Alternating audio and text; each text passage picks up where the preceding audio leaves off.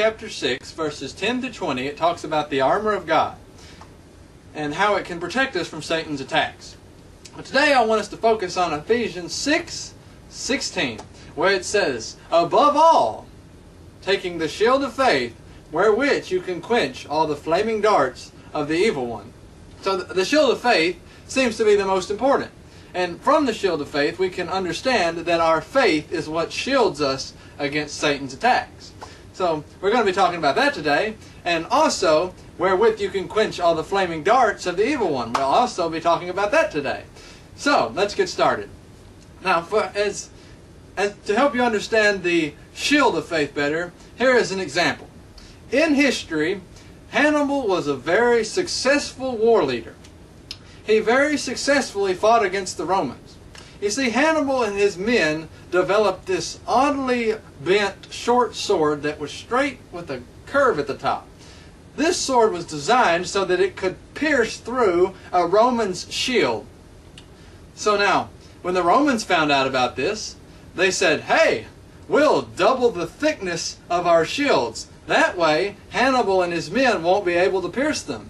But there was one exception. Hannibal had built a very good reputation for being very skilled at archery.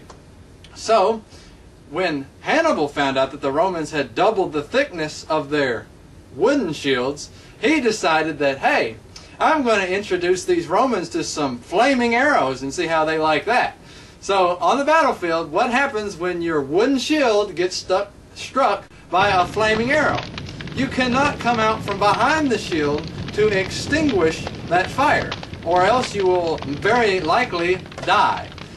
So, when the Roman wooden shields got hit by these flaming arrows, it caused a fire, which in military, especially at sea, it causes division of the ranks, mass confusion, and fear.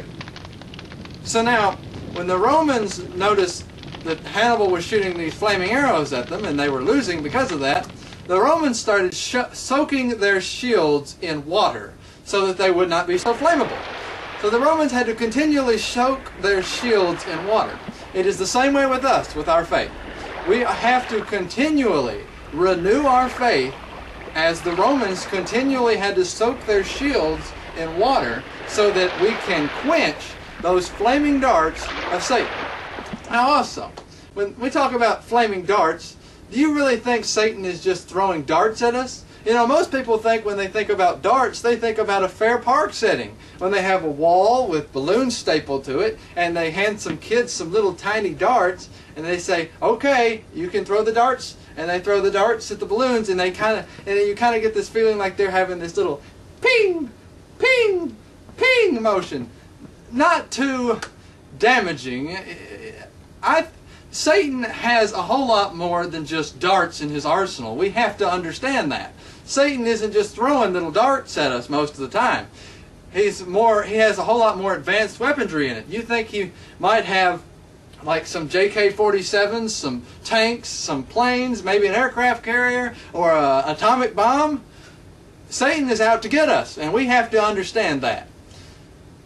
He's not just throwing the little darts at us like most people think. He means business. Now, and to prove it to you, that Hollywood has now changed their rules to where a PG-13 movie can drop the F-bomb more than one time for one character.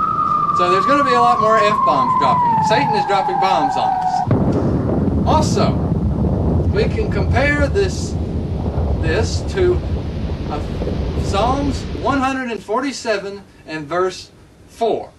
It says, like arrows in the hand of a warrior, so are the children of one's youth. So now an arrow, what do we get out of an arrow? Well, you see, an arrow always goes where it's pointed. Also, an arrow will most of the time, stick into its target. It's the same way with children. See, as parents, it is our job to carve our arrows straight and sturdy, and they must be durable. So after, it requires a lot of work, and it's a parent's job to carve that point at the end of the arrow so that it will be very sharp, so that it will stick into its target and it will stay there. So after they carve the point and they make it straight and sturdy, durable, and then there's the feathers at the end of the arrow. The feathers represent the good and the bad role models in your child's life. They help direct that arrow.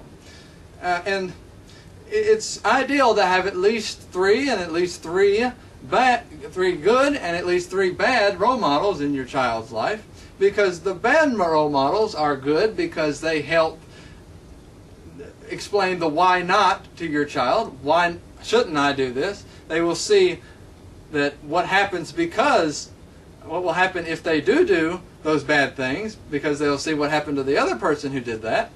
And it's also to have good role models in their life so that they will be encouraged to be more like them, and they will try to follow after them in a good way. And then there is the parent's job, and it's that little wedge at the top of the arrow. That little wedge is where the marksman puts the arrow into the bow. Now, as parents, it is your job to make sure that that arrow is safely fastened into the bow, which would be a good bow to use would be the Bible. And you have to understand that that mark between the drawback and the release is the time between your child being born and the time your child reaches adulthood. During that time, you want to pull that arrow back as far as you can get it. And then you want to aim that arrow at exactly what you want it to hit. And then when the proper time comes, you must release that arrow. And if you did your job correctly, that arrow will hit its target, and not only hit its target, but seep deeply into the target and stay there. And that's what you want as a parent. But you also, so parents, where are you pointing your arrows? And what do you want them to stick into? Because your children are in Satan's sights. And parents, you must be aware that your faith is the only thing that is going to shield your children from Satan's fiery darts. And your faith has to be strong enough to not only stop the dart, but to also extinguish the flames. So you have to renew that faith from time to time, as the Romans put the water on the shields from time to time. So that brings us to the question, what is faith, and how do I get faith? Well, in Hebrews 11:1 it says, now faith is the substance of the things hoped for, the evidence of the things not seen. So then you might ask, well, how do I get faith? And that's found in Romans 10:17. It says, now faith cometh by hearing, and hearing by the word of God, which is, of course, the Bible. If you want faith, you're going to have to read the Bible. You have to read the Bible for yourself, because in 1 Corinthians 1:25 it says, for the foolishness of God is wiser than men, and the weakness of God is stronger than men. That is why we have to read it for ourselves. That's the only way to get that faith, that shield.